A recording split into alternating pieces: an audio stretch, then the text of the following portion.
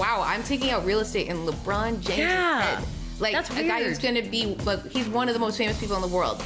How does that make you feel? They don't acknowledge me. I've been around them a few times. Either my hand was ignored when I held it out for a handshake, or no way. Just my presence was just not even acknowledged, even though there were 3 people standing there. Like I'm telling you, it's like when you did I have a relationship with you that I don't remember? Like that's what it feels like. Like, did we break up badly? I don't know. I don't know you. I've never spoken with you. Do you know what you did? Like, sometimes I don't know what I did, and I did something stupid and I got drunk or whatever.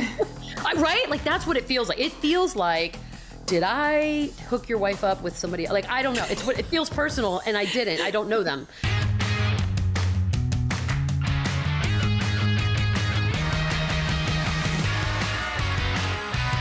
Hey guys, welcome on into Drinks with Binks. I'm Julie Stewart-Binks, and if you've seen this show before, you know that I've had many of my friends on in sports, entertainment, and media because, humble brag, I have so many friends. Jokes, I just DM and harass people to come on because it's my job. But one person I've literally wanted to have on the show since day one, since 2.5 years ago, since before Fubo Sports Network was even a real thing, is a woman that I met when I moved to New York City. And we both worked for different jobs at the time, and we no longer have those jobs, for the better. And now 800 days later, after her last job, she is back from the dead, and she's coming for you. Jokes. She is not, maybe. But she's back, and she is ready to chat, have a little fun, drinking and binking. She's going to kill me for even just having that weird voice. But needs no introduction, legendary sports broadcaster, Michelle Beadle. How the have you been, buddy? I haven't seen you in ages. Finally! Oh my God! Let's just. Get right that's gonna wake me right up. That's gonna wake me right up. Oh my God! How are you? Yeah, I know. I feel like I wanted to do this like 2 years ago, and then I just literally went into a cave and locked myself in and was like, okay, I'm gonna wait now. And then you're like, so actually, lovely. Sorry, I'm busy. I busy. can't. Okay, before we get into that though, but what are you drinking? Okay, so I'm drinking a Carajillo. My pronunciation is on point. Love it. It's a okay, so truth be told, I'm a pretty much strictly wine drinker, but I figured everyone does that, and this is probably the only cocktail that I've really been able to tolerate, and it's Liquor 43, which is a Spanish liqueur. It's got a vanilla vibe with espresso on ice, and it's you light the espresso on fire for a second, and that's the only part I like doing. How does it light on fire? I mean, I don't know. I've had nights where I'm like, if I'm sad about something, and like my boyfriend will come in the kitchen, and I'm just like lighting espresso on fire. Yeah. like I don't think it's safe for me to do it, but just at night, lighting an espresso on fire before you go to bed. Mine never looks like this. Just put it that way. Mine just looks like really good. This one's right. This is probably the way it's supposed to be. Perfect. Well, okay, let's get into how have you been? You're back. You are thriving. It looks like. What's going on these days? I decided to finally. It got to the point, I think, finally, where I was like, okay, let's maybe do something. Maybe let's have a couple days a week where we have a reason to get up in the morning and a purpose. You know how, like, when you stop one job, and you've done this because you've literally done 1,000 jobs in the time that I did nothing. And so you have this, like, weird inclination to just get back out there and be at that same speed, or if not faster than you had been when you stopped the last job. Mm-hmm. Something in my brain just went, nope, do it the opposite way. And I just, like, cold turkeyed the whole thing. And it took about 10 minutes to get used to, and then the world shut down, and that added a year, and so here we are. I was like, okay, well, I didn't even have to make up my mind on that last year, but yeah, it's been nice to kind of ease back in and not feel rat racy. I think I'm trying to avoid rat racy moving forward. Well, yeah, because like your whole life and career has probably been like that to this point. You've been holding so many incredible jobs. What was that time off like? Like, how would you, for someone who's been so busy in their entire life, to have it all kind of like go different and stop? What was like? It was interesting because I learned, like, this sounds so damn cheesy, but I did learn some things about myself. I think I would have assumed that the workaholic side in my brain would have kicked in and immediately would have just started doing whatever. And that never really did. It's like I found myself genuinely appreciating the time that I had to travel before the world got crazy, the time with family and friends. It led me to just pick up and move back to Texas, that's something I swear to you, in a billion years, I never would have thought I would do, ever. Like when I left here and was like, I like to go home and visit every once in a while, but it's just not for me. And here I am. And it's all these things that sort of just clicked and made sense in that moment. And I've just been like happy, like just content, which is a very weird, it's a weird state of being. What is the secret? What drugs are you on, I don't know. friend? Oh, well, they're all the doses have gone up, but that's not my fault. Yeah, so what was it like then deciding to go back to San Antonio? Like you were in LA since after you moved from New York, you were there and then you're like, what moved you back? It's crazy. I got kind of addicted to this. Like I liked to buy a new home, move in, sell it, do it again. So that was my thing. It was almost like my weird hobby. So it's an oddly time-consuming hobby, but nonetheless, that market was good enough. And so I did that. I sold a house, bought another one, had moved in, but not really moved in. And then my oldest dog died. And when he died, I just sort of was like, Leroy. I spent a few more days in LA. I had friends that were awesome and like basically were always around me. And then I just realized I don't have to be here anymore. I don't work here anymore. I do have friends here, my brothers, but I just need to go somewhere else. And I got in the car and threw the other pugs in the car and I drove to Texas to see my family. It was around Christmas. And then the next thing you know, February comes around. I'm like, what am I doing? Like, why am I hadn't even thought about going back. That was sort of my first clue. I had not even like, that house is sitting there with unpacked boxes in the garage. And I just was like, I don't want to go back. Put it on the market, found this one, boom, done. So then now that you're there in San Antonio and you're in Texas and you've got essentially like a new life, like how is your perspective different? Or maybe it isn't, but how did the last time off and your whole life before that influence like where you are right now? I think I had assumed I would have a much more fragile ego. I think that's the one thing I thought. I thought, oh my God, my first job out, it has to be like, you can't go from doing the NBA finals to like just whatever, was what I thought. I thought that for probably a good 18 months. And as it got closer and closer to the time when I was thinking, okay, maybe I should do something, I realized I don't actually care. The only thing that made sense was if I cared what everyone else thought, and I didn't. And so it was just like, I want to do what makes me happy. And, the Spurs are here, and so many of the people that I was an intern under or with are still there doing what they do. And so for me, it was the most warm. It was like a little cocoon. Like I was being welcomed back into like a safe space. And for that to sort of be my first thing out was just, it was great. Like I don't feel like people here, they don't give a damn. Like, honestly, like they don't care what you did before. They're proud, like, and that's a nice thing to hear, but it's not, my worth isn't on what I'm doing right now. It's everyone's just happy to be around everybody. And that's, I think, something that a lot of us have to miss because we choose a lot of career things over everything else. And that's just the nature of the beast, unfortunately. But it can be better. It's just, sometimes it's hard at certain levels to have that sort of warm feeling. Unfortunately. Sounds like you have such great like introspection and like depth on your perspective of like life and how we deal with the career, where as you mentioned the rat race, like there's so much competition amongst everyone and you're like at peace, it feels like. Yeah, Pete, that's a good one. Pete, look, and I keep waiting. I keep thinking, okay, am I going to wake up tomorrow and be back to that version of myself that was like, I'm going to stab everybody in the face if they get in my way, and I'm going to do this job, and I'm not stopping till I get it. And like, I keep thinking, like, is that happening? Is that going to come back? So far, so good. It hasn't come back yet. She'll be back. Like, don't worry. Always is. Like, it's like, I don't know. Am I going to get, it's weird. It's like I'm like a 90-year-old person in my mind right now. It's bizarre.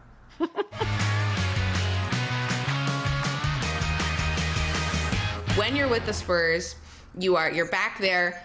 As you mentioned, everyone is always looking like, what's the next thing? Like, what's the next big thing? And like the Instagram people have like, I have an announcement and da-da-da-da. It's like, you're just trying to like, we're literally just trying to make everyone else feel like shit because we feel like shit. Right. So, Instagram's like, what awful. is it? It's the worst. Like, that's not me, by the way, everybody. But what is it like then going to Bally's and going to like a place where, as you mentioned, like it's not ESPN, like it's not NBA Countdown, it's not Get Up, it's a regional broadcast for the team you love. Yeah, and that's it. And it's just, it feels like, I do like one game a week basically. And my job is to mess with Sean Elliott and just, I call like the second quarter, or I think coming up, I'll probably call like a whole game. And when I say call, I mean, I just sit there and make one-liners in the middle of everyone's serious calling of a game. And it's just, it's like, I never really, you probably can relate to this too, because I feel like this is how TV works. Like when you're doing TV, you have no idea who's watching. So there could be 1 million people on the other side watching, or there could be 7 people on the other side watching. It doesn't change sort of how you do it or your energy or anything like that. At least it shouldn't, I don't think. Yeah. And so I don't ever think about it like that. Like it's just another job. This one happens to be very stress-free and there's no drama behind the scenes. And that makes it all just very, like, I like driving in the arena and just seeing everybody. It's like 20 years have passed, but it doesn't always feel like 20 years have passed, which is weird. Wow, that's so exciting to go. That'd be like if I went to like the OHL, I guess, and made no money again. And exactly. Yeah, that's why I tell everyone, save your money the first time around. Yeah, you're like, hey, we all know your salary is public. I hope you put that one in the bank. Oh, totally. Oh God. Yeah, no, but okay, so but I want to know, like, was that the job that got you back? Like, was the catalyst of coming out of retirement? Or yeah, I was just sort of like, I call it semi-retirement. Like I still do. I'm like, where were you? Oh, I was retired.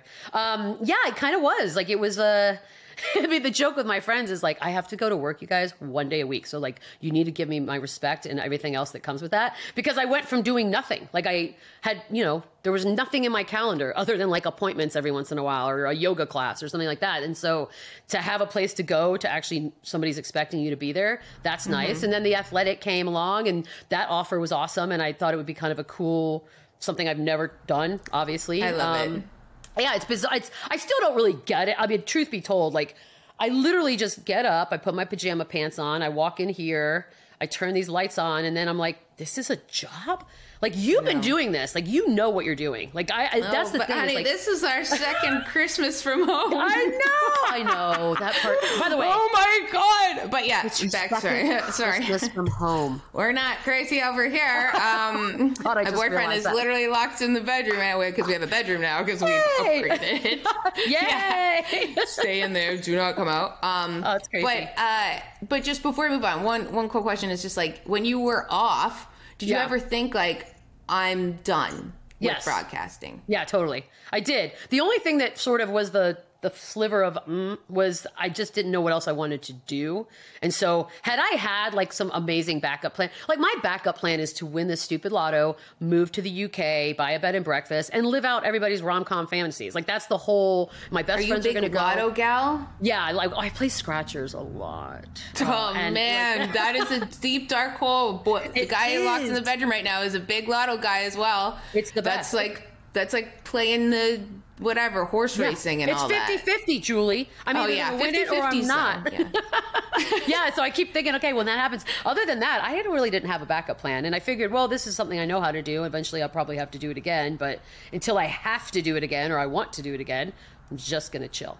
Right, until the buyout runs out. And right, exactly. Until I was like, we didn't invest any of that money? Oh, I spent it all on knitting yarn? Oh, well, then that's a problem. I probably should get back to work. And that too, I was like, we got one more week where I can still live without a job. Then I got to get one. Okay, so but you got a job with Spurs, and right now it's like crazy with COVID. Yes. And so many games being postponed. Like, what is it like being a broadcaster right now when you're like, have they told you guys anything? Is there like a plan B, or what's the hour by hour almost for you guys? So with the Spurs, they've been very much on the cautious side of things. Like the arena is very much a mask arena. The broadcast they don't travel. They may start traveling in February, but the way things seem to be trending right now, that's very much up in the air anyways. But yeah, so when the guys are on the road, they call games from the arena in this like bizarro world pod center that's not even in the arena. It's like near the production. Yeah, it's like this crazy setup. And I think for the broadcast side of things, that doesn't seem to be changing anytime soon. Now, the sports world, like, yeah, it seems like every hour I go check on Twitter and these people have all tested. It just seems like an endless loop that we're probably never going to get out of. We just have to figure out how to manage. And so it's kind of a bummer. Like you just said, like your second Christmas. And I never would have thought this would take this long. I mean, no one did. I mean, when you watch television shows that were filmed during this time and they refer to it as like, oh, it'll be over in a couple weeks. And they really thought that back then. It's crazy to remember that. And here we are.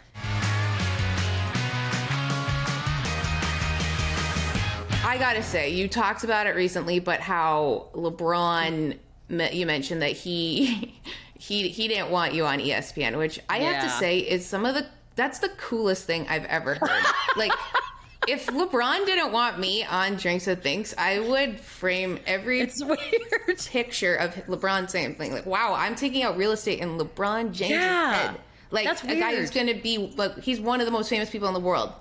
How does that make you feel? Yeah, he's got a hell of a lot of power. I mean, it just made me feel kind of sad. Like, why does it even matter? Or why do you want to have your input on a job that you don't have any? It's just, it was weird. But it was also going on in the middle of like such like garbage people doing garbage things that it was just almost like the day that I was told about it was just like another like, yeah, that makes sense.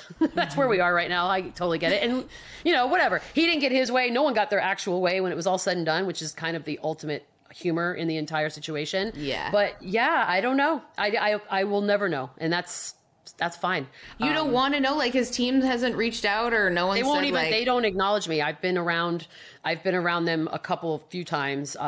Either my hand was ignored when I held it out for a handshake, or no way. Just my presence was just not even acknowledged, even though there were 3 people standing there. Like I'm telling you, it's like when you like, did I have a relationship with you that I don't remember? Like that's what it feels like. Like, did we break up badly? I don't know. I don't know you. I've never spoken with you. Do you know what you did? Like sometimes I don't know what I did and I did something stupid and I got drunk or whatever.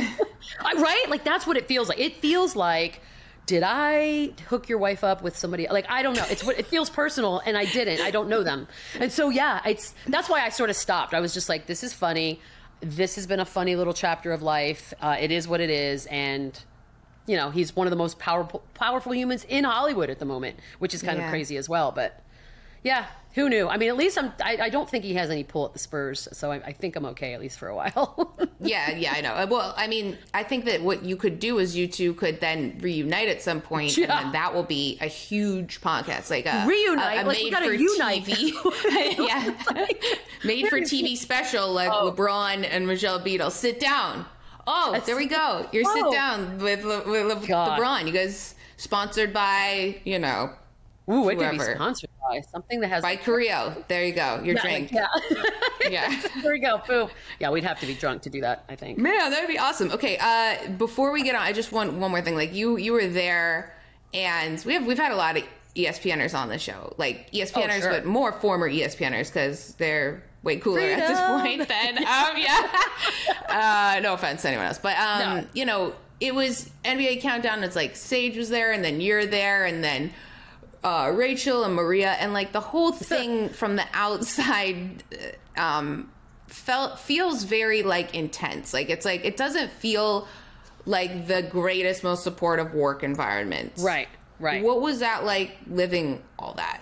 While I was doing it, and while we were all sort of this insular, you know, we had such a great crew behind and in front of the camera. Like it was fun. So we always just sort of felt like our own little pod of humans.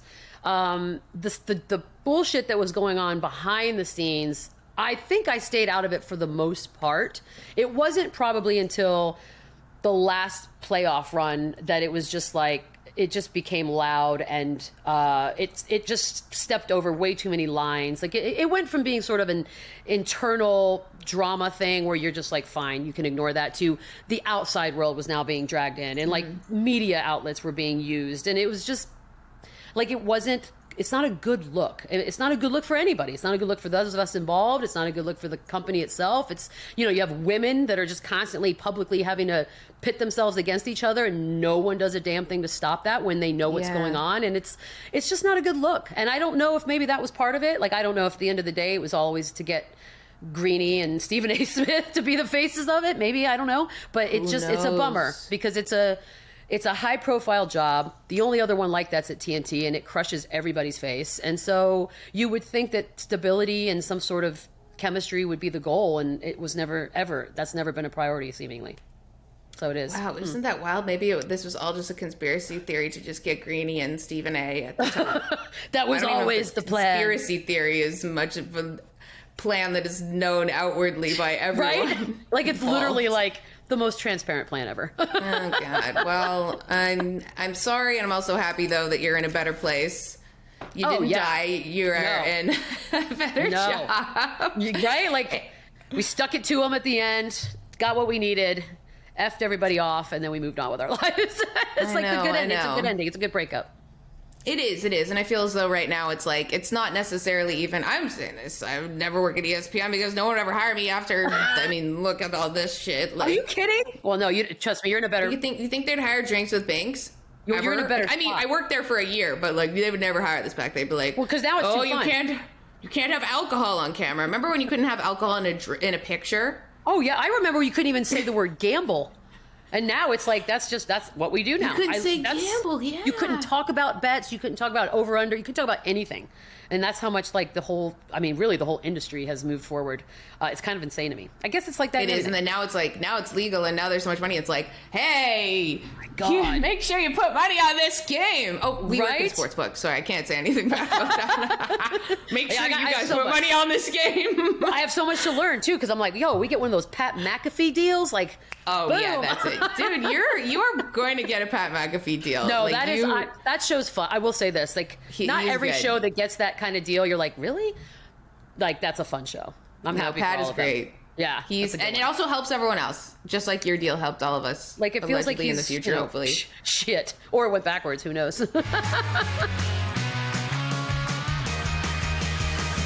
Subscribe on YouTube and follow us on all social media at Fubo Sports. Well, we have had an awesome time drinking and binking here with Michelle Beadle. By the way, is that Michelle, alcoholic eggnog? Is that? Yes, of course. Okay, like once I knew you were going to have some alcohol in yours, I was like, I'll put some in. Because a lot of my guests don't drink alcohol recently. It's really quite tragic. At all? No, they're worried that they're going to say something stupid or it's 9 a.m., one of those. It's not like I didn't drink 30 of these before I came on. Good Lord. I could have. I know. You wouldn't have known. Did I not? I don't know. Okay, but where can you've got so much going on. Where can we find you next? May leave this room today, may not. There's a big news story of the day. Podcast. Apparently, and this wherever you find your podcast is where you can go hear mine. It's What Did I Miss? Obviously a lot and still missing more. And yeah, that's it. I think it's 3 times, Monday, Wednesday, Friday. I know it's a lot. I've already talked to the agents about this. We're on it. So, it's good though because it's not too long. And it's also like great banter. Well, I'm learning. I'm learning that because at first I was like, how do you fill 30? And next thing you know, like 45 minutes have gone by and I didn't. So it's a learning curve for me for sure. Well, this has been awesome, Michelle. I would have loved to keep chatting, but we must say goodbye here. And this is our cheers to you. It's good to see you again. Hope to see you back in New York for maybe some karaoke and a bevy or two. Oh my God, I do miss that. Definitely karaoke, because I remember you doing that. And also, guys, make sure you check out our social at Fubo Sports on Twitter, Instagram, and all of our episodes on YouTube, including other former disgruntled ESPN employees. Michelle's not disgruntled, but we have plenty. And until next time, bottoms up, bitches. Woohoo!